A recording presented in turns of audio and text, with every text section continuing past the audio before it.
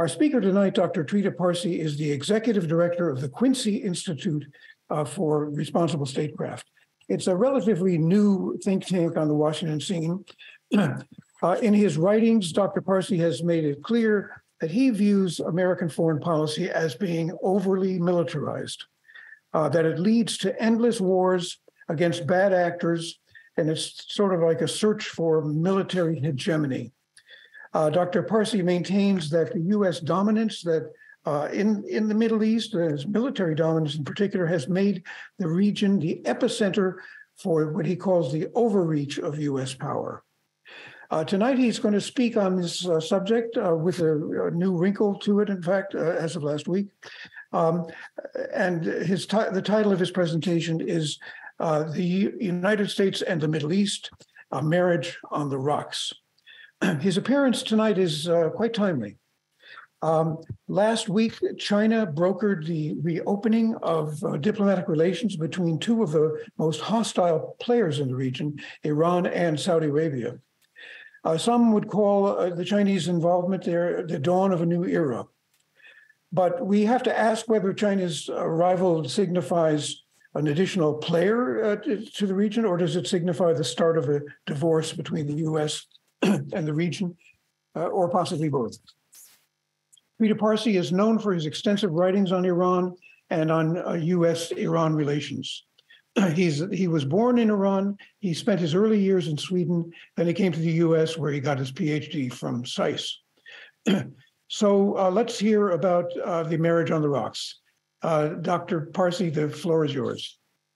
Thank you so much, Roy, and thank you so much to the Baltimore Council on Foreign Relations. I'm delighted to be with you all. I'm sorry we couldn't do this in person, but I'm very grateful for all of you participating today to join us in what I hope will be a fruitful conversation about U.S. policy in the Middle East.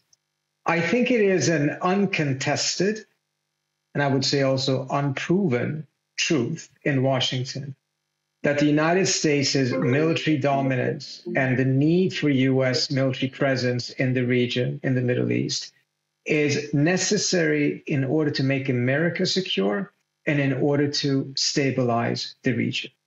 This is essentially the unquestioned wisdom in Washington that rarely is scrutinized. It doesn't mean that there are not voices that are saying, hey, we should have slightly less military troops in the region, or a lot of people outside of Washington saying that we should have far fewer troops in the region. But inside the foreign policy establishment in Washington, there is a fatigue with wars in the Middle East, but not necessarily with the idea that the United States should not be a dominant military player in the region.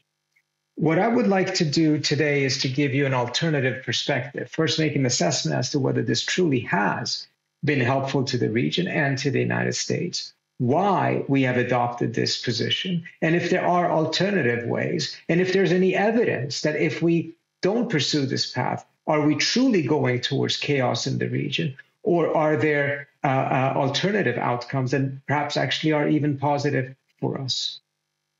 Let me start by saying that the way we have defined our interest in the region has been extremely expansive.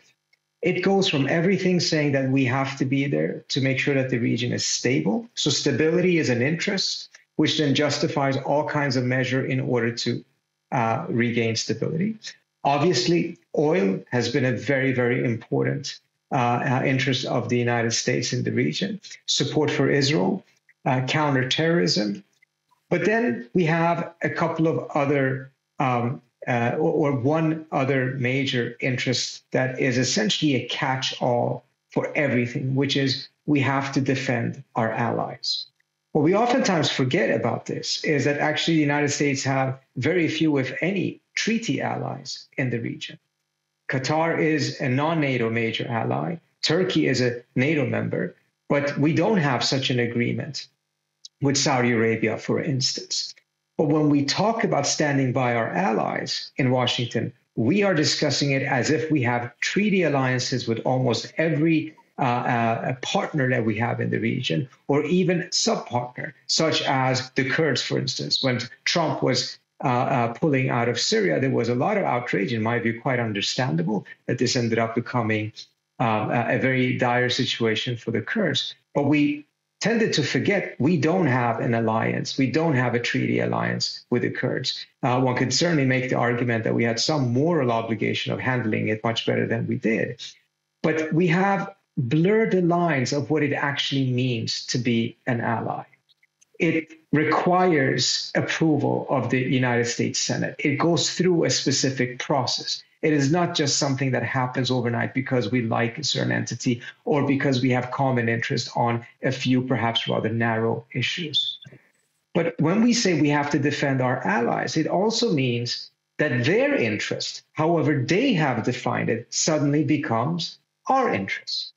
And this is part of the reason why we have become so entangled in the Middle East, that we're involved in so many different conflicts. Well, we are taking sides in so many different conflicts or becoming part of those conflicts because of this idea that it is in our interests, it is an obligation of the United States to stand with allies, even countries that actually are technically not treaty allies of the United States.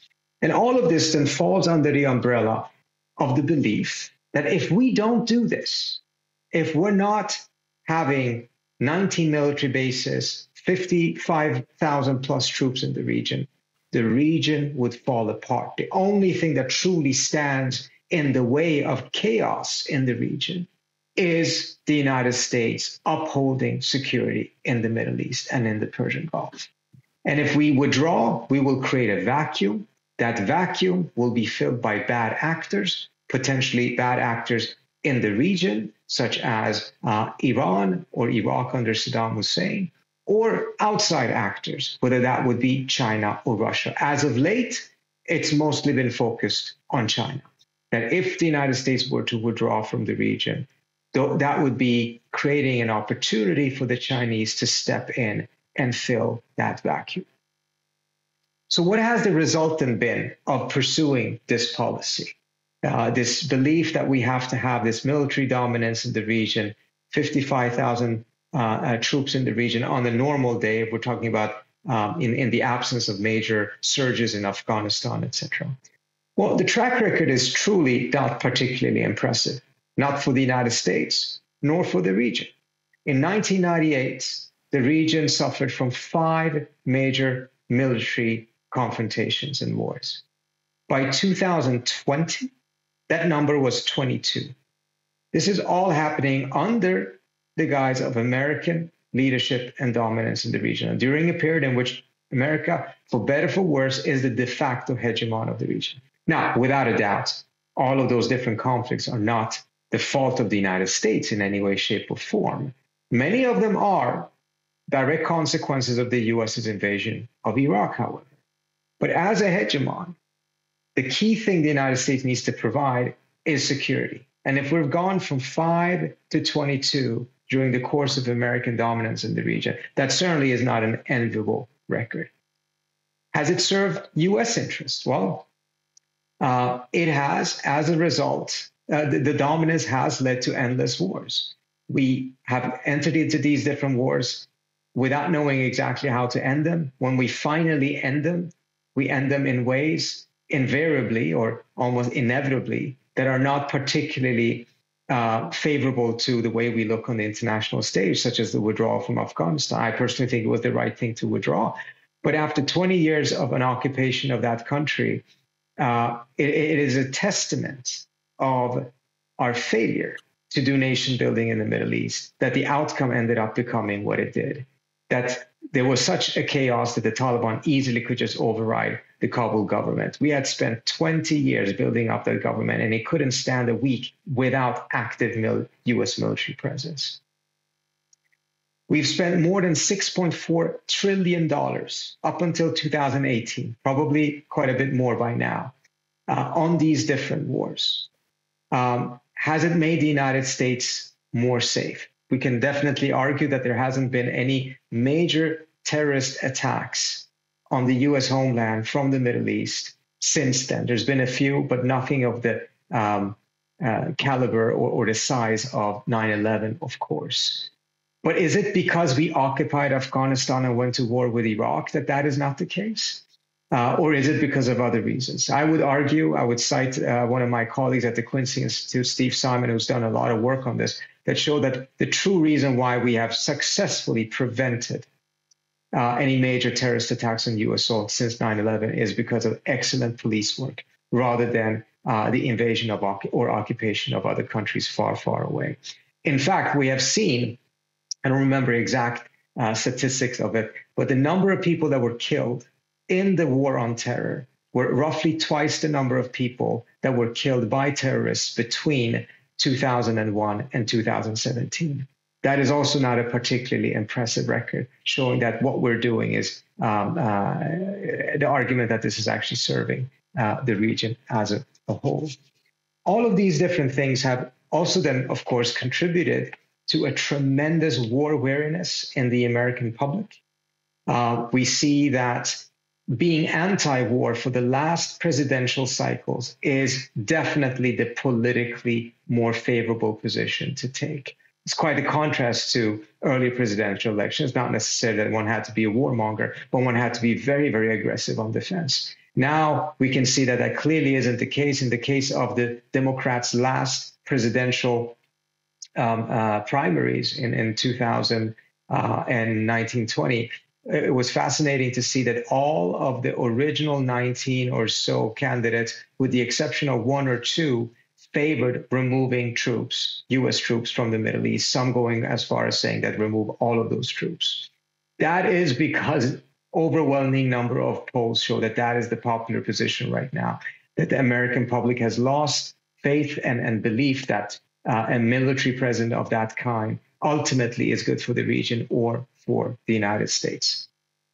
Now, one of the interesting things that have happened in all of this over the course of the last couple of years is that as the United States started to signal in a more credible way that it is starting to think about withdrawal, then later on actually did a withdrawal. In the case of Trump, there was a specific instance in which the Saudis expected the United States to come to their defense, and President Trump made it very clear that that attack that had taken place was against Saudi Arabia, not the United States. And as a result, essentially set aside the Carter Doctrine from 1980 that said that the United States would intervene militarily to defend the oil resources of the Persian Gulf. All of this have then created a situation in which we, for the first time now, can actually measure if the United States is not taking this forward-leaning role militarily in the region, will it lead to chaos? Will it lead to the type of vacuums that we were warned about? Or will it potentially bring about other type of phenomena, some of them that may actually be good for the United States? I would make the argument that what we have seen in the last couple of years have shown a very fascinating development, that it completely contradicts the conventional thinking and predictions that were made in Washington. Let me go back to the specific incident that happened in 2019. The Trump administration had adopted a policy of maximum pressure against Iran. As part of that, it was trying to do everything they could to make sure that Iran would not be able to sell its oil. The Trump administration was quite successful at times pushing down Iranian oil sales to less than 1 million barrels a day. The Iranian response for the first year of the U.S. pulling out of the JCPOA, the Iran nuclear deal, and imposing those sanctions was to first stay in the deal, hoping that the Europeans would come in and replace the U.S. and U.S. trade, or making sure that European trade with Iran would continue despite the U.S. sanctions. Once it became clear that the Europeans were not succeeding in doing this, you saw more hardline elements in Iran pursuing a different approach, which was to start inflicting a cost on the U.S. and on its partners in the region that were critical for the success of the maximum pressure strategy. So we saw a lot of attacks against tankers in the Persian Gulf, mostly owned by the UAE. And then in September 2019, we saw an extremely daring and sophisticated attack against two major oil facilities in Saudi Arabia that for 3 weeks knocked out half of Saudi Arabia's oil production. This was a drone attack Overwhelmingly, people believe Iran was behind it. I too believe that Iran was behind it. But there's not been any conclusive evidence that has been presented to make that case. But nevertheless, the assumption, and I think a rather safe assumption, that this is what the Iranians were doing. Now, the Saudis expected that as a result of this attack, the United States, in their view, would honor the Carter Doctrine and attack Iran in return because of its attack on Saudi Arabia and because specifically the attacks on oil fields in Saudi Arabia. That was not what Trump had in mind. He made it clear that he did not see this as an attack on the United States. He made it clear that the United States was not going to go to war with Iran on behalf of Saudi Arabia. This sent shockwaves throughout the region. The Saudi House of Saud was in complete disbelief, feeling betrayed by the United States. But then something interesting happened. For many years, the Saudis had refused any diplomatic engagement with Iran since the Iranians had ridiculously attacked and sacked the Saudi embassy in Tehran. The Saudis broke off relations, and all the different efforts by the Iranians to restart negotiations with the Saudis, they had declined. One could say understandably. But part of the reason why the Saudis also felt that they could decline diplomacy with Iran was precisely because of the belief that the United States would have its back, that Saudi Arabia essentially had a carte blanche, that the United States was obligated to support Saudi Arabia in its military campaign against Yemen, the Houthis in Yemen. Once it became clear that that wasn't the case, rather than leading to chaos that had been the predictions of conventional wisdom in Washington, we actually saw something else happening. Quietly, the Emiratis began their own diplomacy with Iran. The Iraqis started facilitating communication between the Iranians and the Saudis.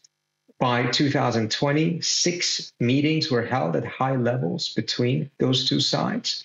In fact, when Qasem Soleimani, the Iranian general, visited Baghdad, the day when Trump ordered his assassination, he was actually there, according to the Iraqi prime minister, to give a response to the Iraqis, a response to a letter that the Saudis had sent the Iranians through the Iraqis. So he was there to deliver an Iranian response in what was an ongoing, quiet, but somewhat promising diplomacy between the Saudis and the Iranians. Later on, all of this built up into what is called the Baghdad Dialogue, in which the Iraqis were actually facilitating diplomacy across the Persian Gulf, as well as diplomacy between the Turks and the Egyptians that mended their fences, and a narrative formed in the Middle East that precisely because everyone was now convinced that the US actually was leaving the region militarily, suddenly, for almost all of the actors, diplomacy became a more attractive option. When some states no longer could hide behind American military power, then diplomacy became the next best option. But as long as they could hide behind American military power, the preference was to pursue much more aggressive policies because the cost at the end of the day would be shouldered by the United States. Would Saudi Arabia have invaded Yemen in the first place, for instance, had it not been because their belief that the United States was obligated to come to their defense, which the US did and continues to do to this day, even though there's been very, very clear voices from the Biden administration himself, including Biden himself during the campaign, saying that he wanted to end this erroneous war. So instead of seeing American military presence preventing chaos, what we saw or began to saw is that the military dominance of the United States inadvertently had actually prevented diplomacy, intra-regional diplomacy taking place between many of these different actors because their incentive structure had changed. If they could hide behind the military might of the US, that was a better option than engaging in what inevitably would be very painful compromises in a lengthy diplomatic process with neighbors that they clearly otherwise are not particularly fond of. And what we're seeing now happening that was announced last Friday, I think is a further evidence that instead of the vacuum that we worried about, the military vacuum if we withdrew forces. We were worried that the Chinese would step in because they would love to have military bases in the Persian Gulf. Instead, the Chinese filled up a completely different vacuum that was left by the United States, a vacuum that I don't personally believe should have been left by the United States. And that was a diplomatic vacuum. As a result of the United States getting so entangled in the conflicts of its partners, again, going back to how we define our interests, we have to defend them. We had played out our ability to actually be a force for peace and mediation in the region. Because we tend to take sides, end up becoming belligerents in many of these different conflicts, we are not seen, nor do we brand ourselves as impartial mediators. Take a look at the American posture on the Israeli-Palestinian conflict. We're making it very clear. We're not impartial. There's an honesty about it in that statement, of course, because we are clearly on the side of the Israelis. Same thing when it comes to between the Houthis and the Saudis. We're not impartial. We're not trying to be impartial. But that has a cost. The cost is that increasingly we're not looked upon as fair mediators that have the ability to bring about an end to various conflicts. And then suddenly something happened that very few of us expected. And I would count the White House in that group and myself in that group. The Chinese stepped in to fill the vacuum, but it wasn't a military vacuum. It was a diplomatic vacuum. And they took off where the Iraqis and the Omanis had left it between the Iranians and the Saudis. The Iraqis and the Omanis had led and done the groundwork for the mediation between Iran and Saudi Arabia, but it was the Chinese that sealed the deal and moved it past the goal line. And they did so. They could do so precisely because they had, with great discipline, pursued a policy in which they did not take sides. They focused on their trade and diplomatic relations. They're a country that fascinatingly has excellent relations with Israel, Saudi Arabia, and Iran all at the same time. This had enabled them to be viewed as an impartial broker, as a fair mediator. And they stepped in, and to the surprise of many, myself included, they succeeded. And they have now put an end to 7.5 years of estrangement between the Saudis and the Iranians.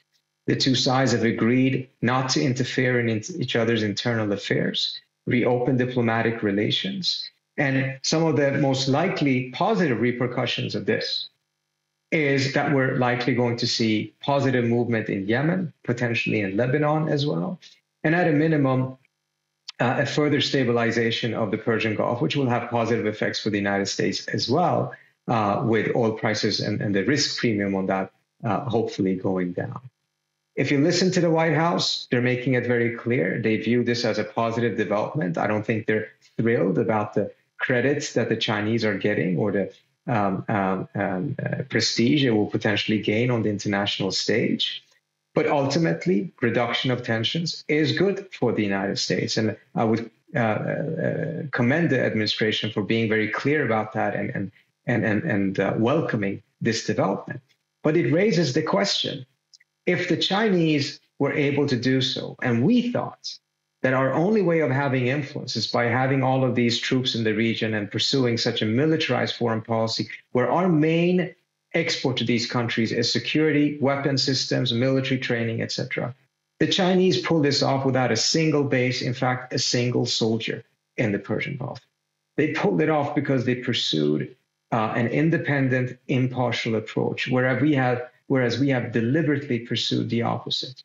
Now, I personally, again, want to say, I don't think that's a problem. We should be happy that the Chinese pull this off. We should also be happy if other countries are now feeling that they have a stake in stability and as a result want to contribute towards stability so that all of that burden doesn't fall on American shoulders.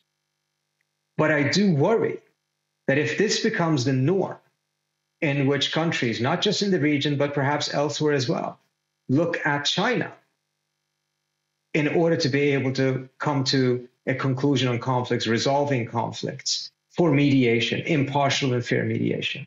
And they look at the United States solely to buy weapons and weapon systems and things of that nature.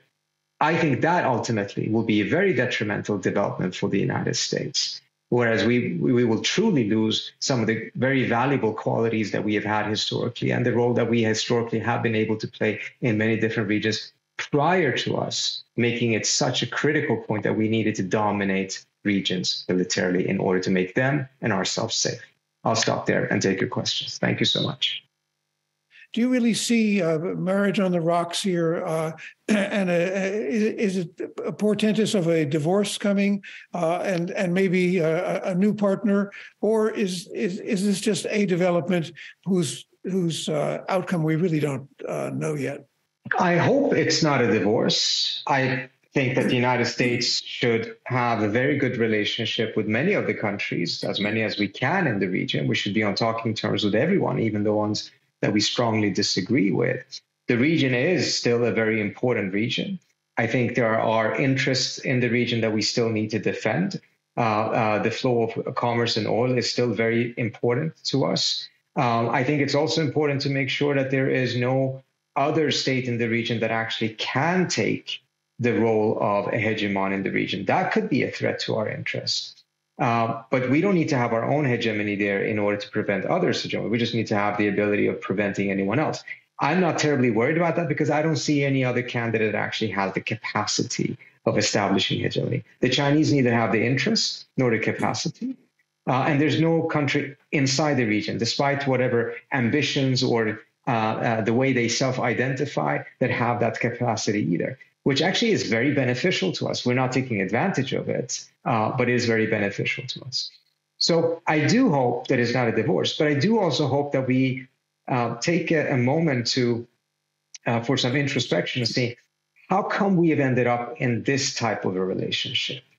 How come are there not other ways that we can have good relations, protect our interests, benefit from relations in the region without all of these other things that we have been doing for the last couple of years? I think there is a need for a rebalancing of our relationship in the region and a rebalancing of how valuable or how vital we view this region. For the last 20 or so years, we've treated it as if it's the most important region in the world. It clearly is not. We have shifted our gaze clearly towards Taiwan and China. But it doesn't mean that we have made the other corrections and adjustments that are needed. But a divorce, I certainly hope not. And I have to say, many of these countries that are welcoming a greater Chinese role are not doing so because they want to have bad relations with the United States. They're doing so because it lies in their interest to be able to have a balance between the U.S. and China. So the flow of oil that China is definitely benefiting from, because it takes oil both from Iran and from Saudi Arabia, is going to continue probably under U.S. protection? Is that? Well, that's the thing. We are protecting oil that the Chinese are consuming and we're not consuming. We are subsidizing Chinese imports of oil from the Persian Gulf because we are spending a significant amount of money protecting that, whereas we're not the ones consuming it ourselves. What's wrong with the idea that there should be other states involved, including mainly regional states, guaranteeing that security and then pay the cost of that instead of that being on American shoulders? Now that the Saudis and the Iranians have agreed to at least talk to each other, autocrat to autocrat, is it possible that Israel, whose current leaders seem to be intent on creating their own form of theocracy, although somewhat milder, that they will find it useful to work possibly for a reduction of tensions with Tehran? I think it's a fascinating question. There's a premise in that question that I'm not in agreement with, which is to believe that countries develop relations or even close relations based on their form of government and that the other country also has a similar form of government.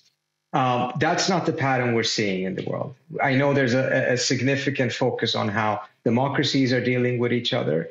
I think we can go into that in greater detail later if you want, but the democratic peace theory, the idea that democracies don't fight each other and they create peace.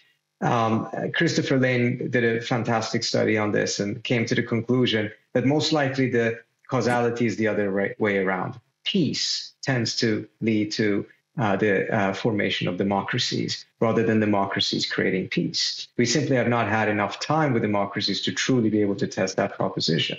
Would it be better if all these countries were democracies? It would be fantastic. But the idea that they're talking to each other because they're bored autocracies or anything like that, I don't think is the factor. They're pursuing their interests. If they had pursued their interests a little bit more cleverly earlier on, they would probably have been talking to each other earlier on as well. Israel's position in all of this is an interesting one because it's the one country in the region that has explicitly been against this deal and viewed this deal as a negative. A big part of that, in my view, is because the Israelis, of course, want to see the Abraham Accords go forward. And from their perspective and from the perspective of the Trump administration that put this thing together, there was a necessity to have bad relations between the Iranians and the Arabs in order to create a common geopolitical interest between the Israelis and the Arabs.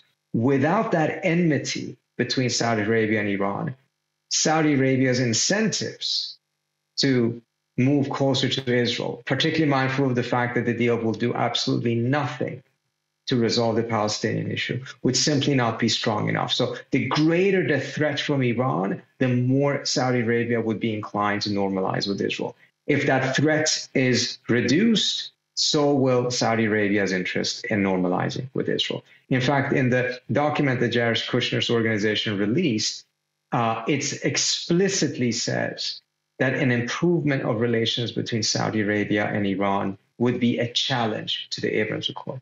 That, I think, should raise some question marks about the very validity of the Abraham Accord itself. It's not really much of a peace deal if it only can exist if there is conflict elsewhere in the region. It's actually somewhat similar to how Israel and Iran's relations were back in the 1960s and 70s. That was also based, to a large extent, on a set of common enemies. Both sides felt very threatened by Arab states, particularly Iraq and Egypt under Nasser. And that was a key factor that drove those two non-Arab states closer together into a very sophisticated alliance that they had. But it was quite interesting to see in the 1970s, the Shah was improving relations with Sadat. He credited himself for being able to pull Egypt out of the Soviet orbit. And this was deeply concerning to the Israelis because they felt, well, hold on, if Iran actually manages to improve relations with the Egyptians and improve relations with the other Arab states, it will then make Iran's relations with the Israelis expedient rather than strategic. I wrote a book on Iran and Israel, and in my interviews with the officials of the Shah at the time who were part of this decision making, one of them told me very clearly, we didn't have Israel as a friend in order to have the Arabs as an enemy. If we had the opportunity to make friends with the Arabs, we would do so. And it's true that relations between Israel and Iran were toned down a little bit, but the Shah never broke them with the Israelis. But it's somewhat of a reverse situation right now. In order for the Israelis to feel comfortable that Saudi Arabia will move closer to Israel, Iranian-Arab enmity needs to be there, it needs to be intense, it needs to be very threatening. And that's part of the reason why they don't seem to be comfortable with this deal. But other than that, I personally don't think this is much of a threat to the Saudis. To the Israelis. I suspect that the Saudis are not closing the door for normalization with Israel, but they're in a better position from their standpoint and the type of concessions they want to get in order to do so by first having normalized with Iran and then waiting things out because the Saudis are in no rush to do so. Well, both Saudi Arabia and Israel have certainly wanted to stop Iran from developing a nuclear weapon. So, and they had that in common, and that made them allies in many ways, certainly in a security sense. So what happens now? I mean, what happens to the Iran nuclear deal, for example? Well, first of all, let's remind ourselves of one very important thing. The Saudis and the Iranians have signed a normalization agreement. It means that they will reopen their embassies. They've added a couple of other things, such as not interference in each other's affairs. That's it. There's no love affair between the Saudis and the Iranians. There's still rivals in the region. There's still massive amount of mistrust. But what has been done is that a very important step has been taken in the direction of being able to de-escalate their tensions. And a mechanism has been put in place in order to be able to achieve that de-escalation. Whether they will de-escalate to the extent that I think many hope remains to be seen. But it's not a peace agreement in that sense. It is a normalization agreement, which is good in and of itself, is an important first step. But we should be very careful of thinking, we're not seeing an Iranian-Saudi alliance in any way, shape, or form right now. But we're seeing that the region has the capacity of resolving their own tensions. They don't need the United States for it necessarily. And the outbreak of diplomacy that happened once these states started to think that the U.S. was leaving is an indication of at least a recognition on these states of the direction they need to go. But when it comes to the nuclear deal itself, it's on ice right now. The Iranians messed up the last round of negotiations on this issue. A deal had been put forward that was very, very close for full agreement. And last minute, the Iranians came in with some additional demands that just blew the whole thing up. And then we were only weeks away from the midterms in the US. And of course, the protests began in Iran. And what that has done is that it has dramatically increased the political cost for the Biden administration to go forward with a nuclear deal right now. And the other factor in all of this is really important is that the Iranians started supporting Russia in the war in Ukraine. That has been a devastating development from the perspective of the political cost the administration believes they will pay if they normalize with Iran. But the way this normalization deal between, if they sign on to the JCPOA, but the way this normalization deal has an impact on the JCPOA is that as long as there was no active JCPOA, the US strategy was to just further isolate and sanction Iran in order to increase the cost for the Iranians not to come back in an agreement to the deal that was on the table, even though I don't think the US would even accept its own deal at this point because of the situation in Ukraine. If the Saudis are normalizing, if they're normalizing their trade with Iran, it's going to make it much more difficult to isolate the Iranians and pressure their economy. They're still under tremendous pressure, but it's a blow to that effort. But I don't think it's going to have a decisive impact one way or another on the JCPOA. The only thing that can really save the JCPOA is if the Iranians come back and agree to the deal that was on the table, and if the Biden administration decides that it's worth paying the political cost and get all the criticism they will get from the critics of the deal. But it's better to do that than to actually see the Iranian nuclear program continue to expand as it currently is doing. Here's a question from Jeffrey Greif, and it comes up another one that relates to Israel. Would a two-state solution be more possible if the United States receded from the region? Or is a two-state solution never going to happen?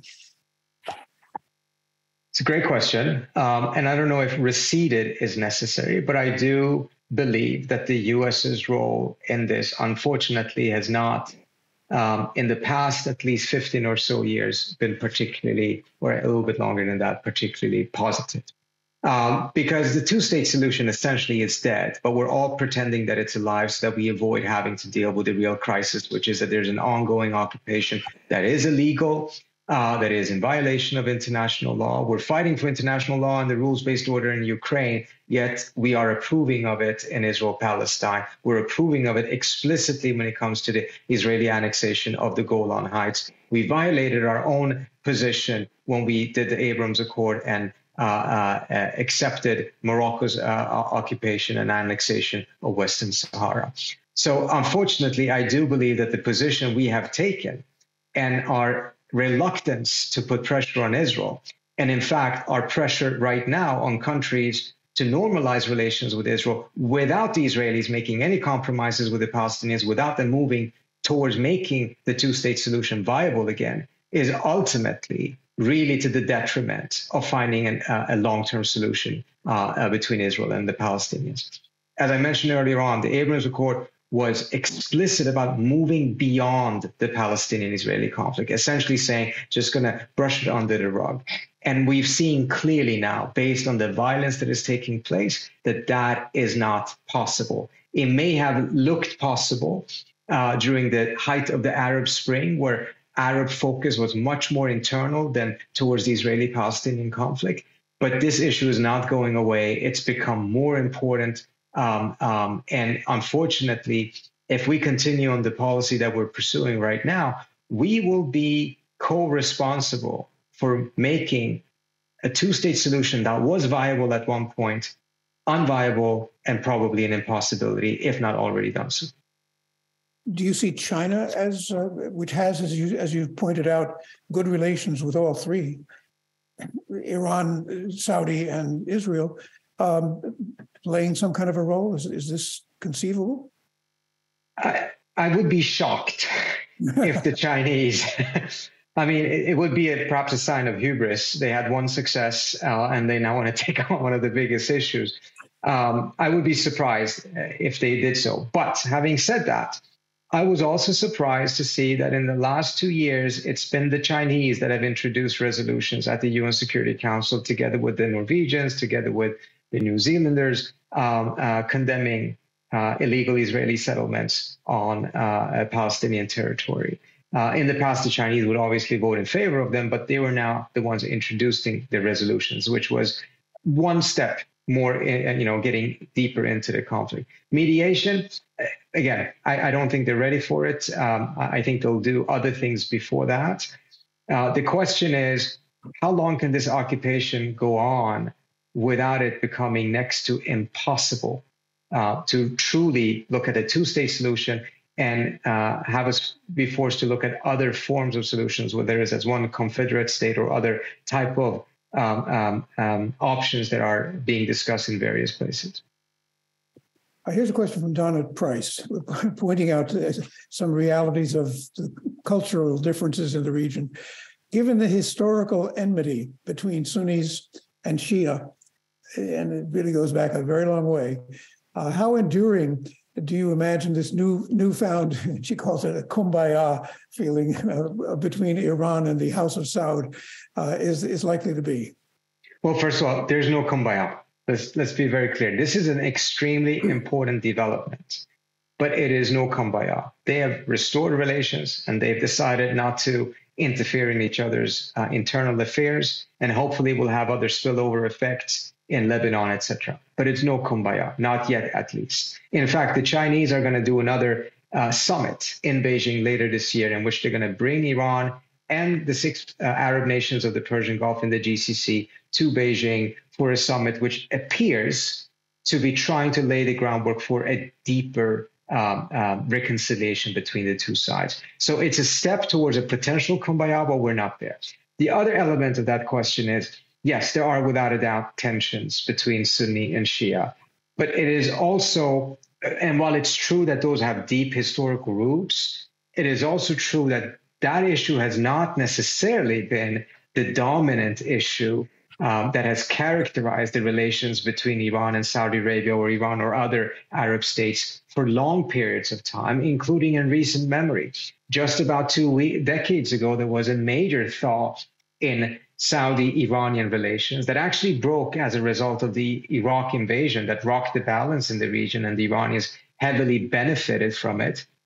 And the Saudis heavily were set back by the invasion, the U.S. invasion of Iraq. But up until that point, there was a major thaw in Saudi-Iranian relations, and there were still Sunnis and Shias back then as well. So while it is a dimension, I think there's a tendency in the West to look through the region from the prism of religion, ideology, etc.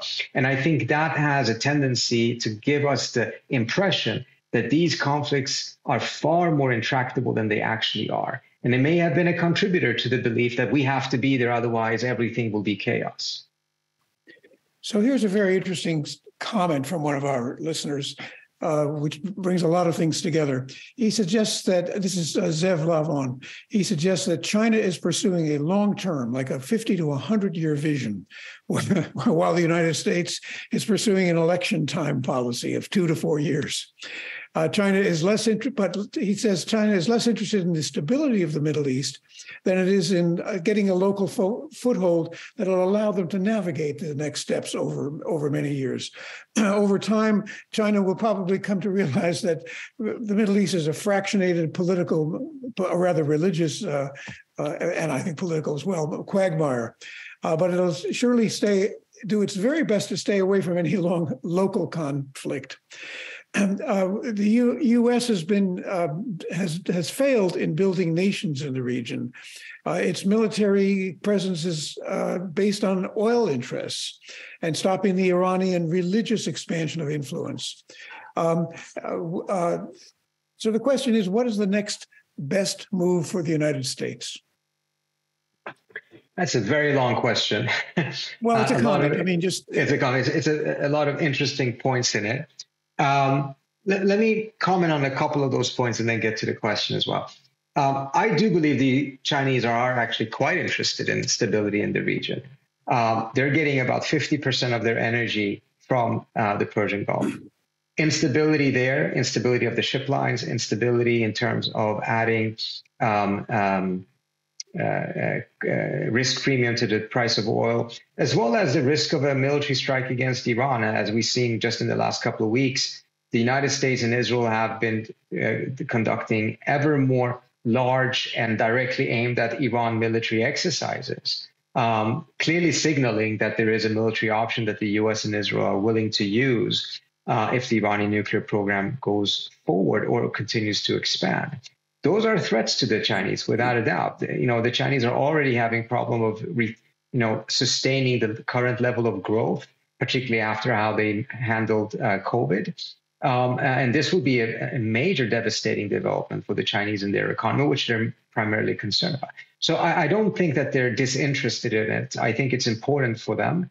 I think you're right about having a foothold in the region, but that foothold is not a military foothold.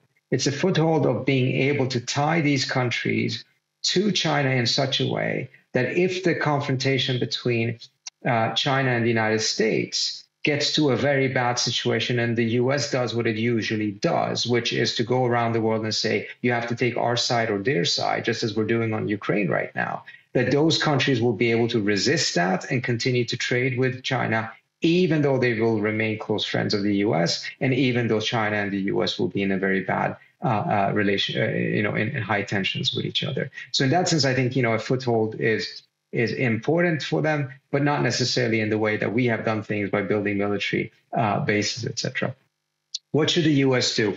Well, I think I go back to what I said in my presentation. First of all, I think it's essential for us to restore the JCPOA. That was the absolute best way of making sure that there is no nuclear weapon in Iran, which could really rattle things in the Middle East in a very negative way. We need to continue pursue a policy that actually puts ourselves on talking terms with everyone in the region. Whether we agree with them, whether we like them, whether they're autocrats, Democrats, does not matter. We're not talking to them because we like talking to them. We're talking to them because it's in our interest to be able to maximize our ability and our maneuverability, which requires communication with all, certainly with the major players. We're not there yet. The JCPOA would be an important step because the one major party that we're not on talking terms with are the Iranians, and they certainly have spoiler power in the region. I think we need to make clear, very clearly, what our red lines are and what our red lines are not. I think signaling clearly that we're going to be leaving militarily entirely some of these countries would be important. So, for instance, my organization is coming out with a report tomorrow for the anniversary of the Iraq War, in which two of our researchers who spent a lot of time in Iraq, Adam Weinstein and Steve Simon, are making the argument that we should put together a 5-year plan for a full withdrawal from Iraq. We need to help the Iraqis train their military to prevent any resurgence of ISIS. ISIS is not as big of a problem in Iraq as it is in Syria, but we need to continue to train them. But we can't do this in an open-ended way as we did in Afghanistan. Because when we do it in an open-ended way, the Iraqis don't take it seriously. They just free ride on the security that we're providing. we're not doing a proper job, and then we end up 20 years later still sitting there and they actually don't know how to defend their own country. In order to make sure that we actually truly train them so they can stand on their legs, on their own legs, we need to have a deadline for how long we're going to be staying there. I think those different types of measures, and then of course, when it comes to conflicts in the region, adopt what the Chinese are doing today and what we used to do in the past, which is a neutral position and help resolve those conflicts and use our influence and raise our prestige by being a peacemaker, rather than what we're doing right now, which is we entangle ourselves in those conflicts. We become co-belligerents. No one that I've spoken to in Washington can give me a compelling answer as to why the Houthis are a threat to the United States. I'm not saying the Houthis are good guys, but why are we involved in that war? And in fact, Obama administration officials who went into that war have come out clearly and said that we should not be in it any longer. Biden promised to get out. We're still in it. We're doing some things in the right direction there, but we shouldn't be there in the first place. And we have to have a much higher bar for when we get involved in these different conflicts. It should not be an easy decision for the United States to submit either its own troops or to end up supporting the war of another country unless our own vital interests truly are at stake. If we pursue those policies, and it's not going to be easy and it's not going to change things in the immediate term, but if we do so over a longer period of time, I think we will end up in a much better position in the Middle East that will serve our interests, will also be beneficial for the region as a whole. But isn't there a problem in the region that Iran is still a revolutionary power that's still trying to spread its revolution and expand its own hegemony in the region? I mean, it's not as if Iran is a docile player. It's a very active player, and we saw in the Arab Spring that they really made the difference in the outcome, certainly in Syria, and they dominate Lebanon. And they dominate the Houthis, basically, or they certainly affect them. I mean, I don't know if they dominate the Houthis, but I think you're absolutely right. First of all, yes, the Iranians are by no means a docile player. They're interfering, very interventionist states. I don't believe that they have an ability to establish hegemony. I think they can dominate certain countries. They certainly can dominate. They have a dominant role in Lebanon, as did the Saudis up until recently. But let me take a step back and make 2 points. Matt Petty and I did a study 2 years ago. We looked at this question of the interference and the interventions of Middle East powers in the affairs of other Middle Eastern powers. We looked at every intervention in the Middle East by a Middle Eastern power between 2010 and 2020. And lo and behold, Iran is one of the most interventionist powers in the region, very destabilizing. But here's the surprise part. 2 countries by 2015 had become more interventionist than Iran. One was Turkey, and the other one was the UAE. If we had conducted a study for another 2 years, I think actually the numbers would be even greater. The other problem in that the study revealed was that the 6 main countries that were interfering were Israel, Saudi Arabia, Qatar, Iran, Turkey, and the UAE. Well, guess what? 5 out of those 6 are U.S. partners. 2 of them are U.S. allies. All of them are flying American airplanes, using American military, and could not do most of what they're doing had it not been for U.S. support. And in many cases, they're fighting each other, as the Emiratis and the Turks have been doing in Libya, for instance. So we are not faced with a region that is commonly viewed in Washington, in which there is one player that is doing all of the interventions and is the root cause of all of these different problems. We're faced with a region in which a lot of countries are doing it, and some of them even more so than Iran has been doing. So to actually get to a solution to this, there needs to be a holistic approach that actually creates a new security architecture for the region. Because part of the reason why there's so much intervention here is because there's no commonly agreed upon rules of the game. That's very different from what you have in Europe and in many other regions of the world, including Southeast Asia. The Middle East is one of the most uninstitutionalized regions in terms of security architecture. Now, part of the reason why we don't have a security architecture is because we were the security architecture. We were the military hegemon, so there was no need for it, that the argument essentially was. Now when we're not, we're seeing more of this instability, but we're also seeing efforts by the regional states to move away from that and resolve these issues through diplomacy. And that's a positive thing. We should encourage that. We should absolutely try to do our utmost to play a positive role in the region, finding its own security balance and architecture. We should not take the lead because it's their region. And for it to stand on its own legs, it needs to have an internalization and buy-in from the region itself. And the more we have stepped back, the more we have actually encouraged them to step forward. But that doesn't mean that we should just throw up our hands and leave like that. There's still very positive things we can do, but we just have to stop thinking that everything we need to do needs to be led by the US military rather than other sources and instruments of American influence. Well, that's quite a vision. And it suggests something that's not there now, but maybe could be brought in there. I have a question from Mitch Gold, which goes in quite the opposite direction, which is, would a devastating military strike against the Iranian nuclear facilities topple the Ayatollahs? This is coming back to the use of force again, but it is a legitimate question. No, it's a very important question.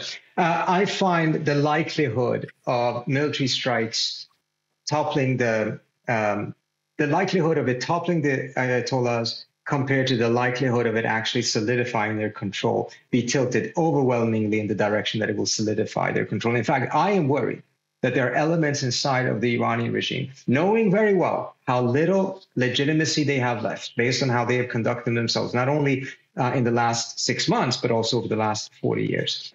And that the one way that perhaps they could gain some legitimacy is if there is an unprovoked, or at least a perceived unprovoked, attack from the outside against Iran, in which they would be able to harness Iranian nationalism and get a rally around the flag sentiment. This is to a certain extent what happened when Saddam Hussein invaded Iran in 1980, thinking that the country is in chaos and as a result would be an easy match. Instead, it really enabled Khomeini to get people to rally around the flag, harness Iranian nationalism, and solidify his control. So I think the likelihood of it doing exactly the opposite is far greater. That's setting aside, are those strikes legal and all of these, will it actually help prevent a nuclear bomb? Most experts believe that if we actually conduct a military strike, mindful of the fact that the Iranians have gone way, way beyond a point in which you can actually bomb away their nuclear program. They know how to rebuild it. You would essentially not only have to kill all the nuclear scientists, you would have to burn all physics books in Iran in order to achieve that. We're past that point. So as a result, a military strike would enable the Iranians to invoke Article 10 of the Non-Proliferation Treaty, move out of that treaty, kick out all the inspectors, and rebuild their program without the insight of the international community, but with far greater commitment to actually build a nuclear weapon than what we've seen so far. So I think the risks are overwhelmingly on the negative side, whether it is non-proliferation, democratization, et cetera, than the benefits. So then the other question comes back to China, and this is also about the militarization of American policy. Do you see an inevitable conflict with China in the next 5 to 10 years? Or do we get caught up in a war in the Middle East due to China's influence? I don't think the Chinese need to do much to get us to start wars. Unfortunately, we have a tendency of doing that ourselves. The word inevitable was used, and I think that's very critical. Do I find it likely that we may end up in some form of a military confrontation with China in the next 5 to 10 years? Unfortunately, I do. I think there is a significant risk. I mean, we are talking about war with China in a way in DC right now that is just would have been unthinkable just 4 or 5 years ago. So things have moved very quickly in a very negative direction in those terms. Is it inevitable? I don't believe that. I don't belong to the school of thought that thinks that China is a rising power. The United States used to be the superpower of the world, and as a result, there's no way to avoid such a confrontation. Either America dominates China or China dominates the United States. I don't buy into that. I think the biggest and most important challenge of this century will be to see how we can peacefully transition to a multipolar world in which the United States, most likely, if we play our cards right, will be the most powerful state in the world, but not the dominant power. China will be a major power. India will be a major power. You're seeing other states, Brazil and others, also rising not only in terms of power, but of diplomatic heft and ambition. It's going to be a much more complicated world than it was for the last 25 years.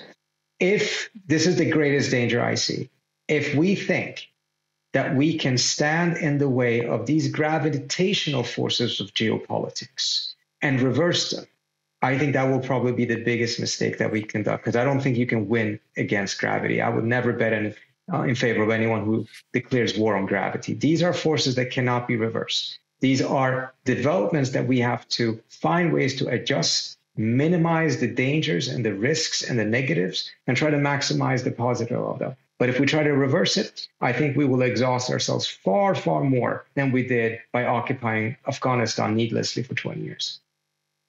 Trita, I have to say that I think this has been a really worthwhile conversation. I'm so glad that you came on board to talk with us. I think we've all learned a lot.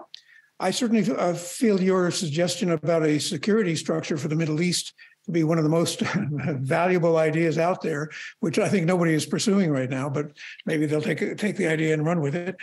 If you haven't written about it, I hope you will. I have. I'll send it to you. You can share with your members. Okay.